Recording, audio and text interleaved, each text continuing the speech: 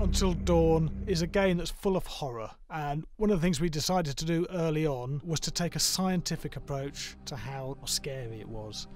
So we did experiments on people and we measured their responses to the game. We've created a test area. It's as close to a home setup as we can get it. We've recruited ordinary people to play the game and we've left them to play it on their own. You're turning the light on.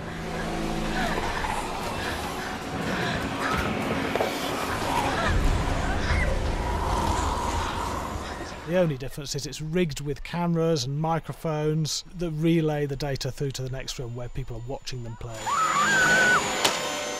Bracelet here we use for biometric testing. It measures the player's emotional response. It's called a galvanic response sensor. It makes contact with the user's skin and it measures the electrical conductivity across their skin. It's the same principle as an old-fashioned lie detector. When you're stressed, you sweat a little, very sensitive. It picks up tiny changes if the player is feeling anxious or scared.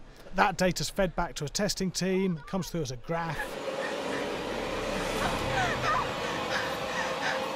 I'm so sorry.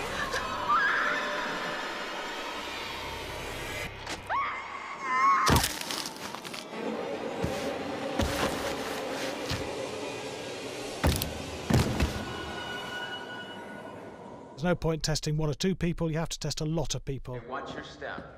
When we have a scare that's consistently has a measurable emotional response, then we knew it was good. If it didn't have that, it goes back to the team for improvement. The data doesn't tell us what's wrong with the scare, it only tells us if it's working or not.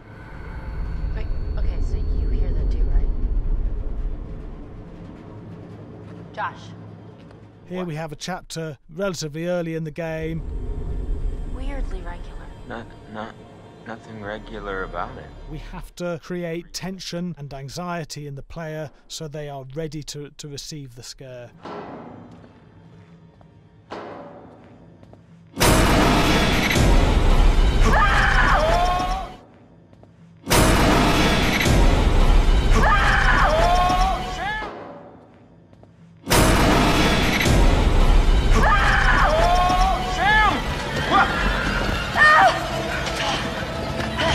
To give the player time to recover, to cool down, to calm down, and then start building the tension again before we do the next scare.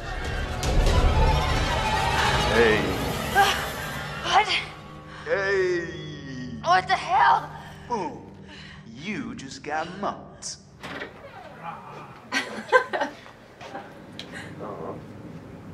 Yeah, I have such an adrenaline high from that game. There's two things we found. One is we could look at the scares, analyse if our expected scares were working effectively. Were people shrieking and covering their hands, or were they getting an emotional response from it? And being scientific about it means that we strip out people's opinions about whether things are working or not. We've got data, and we look at the data. If it's working, we're happy with it. Really scary.